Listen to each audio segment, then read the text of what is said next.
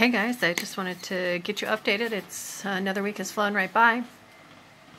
I did get to go on the prison bus with Michael. We had a good time. We ended up waiting for quite a while just to try to get there. There was a truck stuck in the road, so I got the full Ugandan experience, but it was good. We had a good time.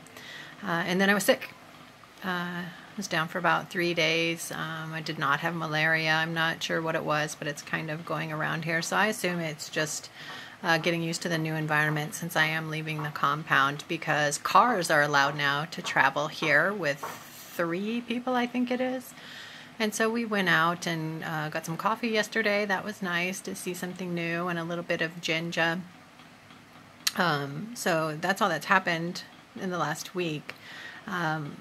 But as a lot of you know, we've been praying for a man named Benson who got into an accident. So please keep praying for him, for his recovery. He had knee surgery and he's just kind of roughed up a bit in his body. And so they've repaired things and now he's got to start recovery and PT and things like that. So please keep him in your prayers. And also just for Uganda, as things start to open up here and people try to get back to some semblance of normal. That's it. Thanks, guys. Thanks for praying. Oh, no, that's not true. There's one more thing. Nimeri was coming over to work today, and she fell, and she is now at the doctor, and we're not sure what's going on. So prayers for Nimeri, if you could. Okay, thanks.